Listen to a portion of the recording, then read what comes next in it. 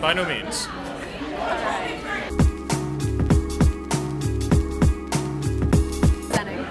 I am here representing Dead Gentleman Productions.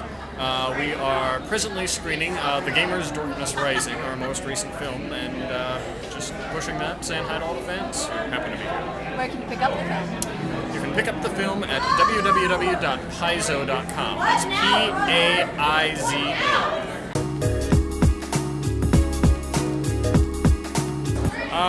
I would have to say part of it's being back home.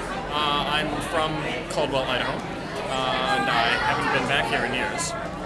So it's kind of neat to visit the old homestead.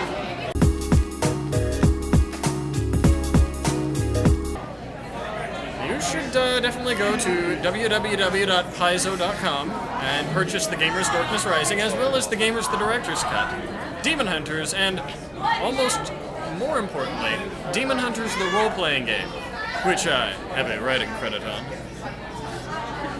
Really need lapels to do this.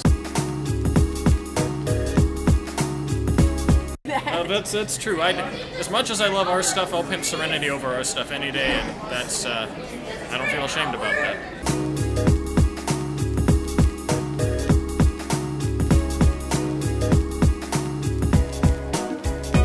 No, this is not my first con. Very nice. It's my first time in Fandemonium, though.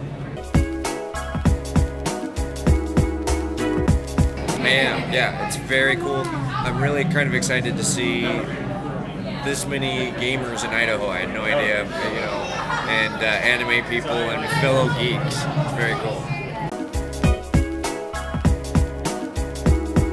Sure. Well, I mean, Dead Gentleman Productions. We're at deadgentleman.com, and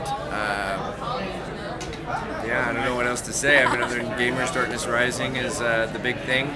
You can find it on Netflix. Thanks to our distributor, which is anthemdvd.com. You can actually buy our movie at anthemdvd.com as well, and that kind of also helps give us a little bit more dollar on, you know, when you buy it from them. So.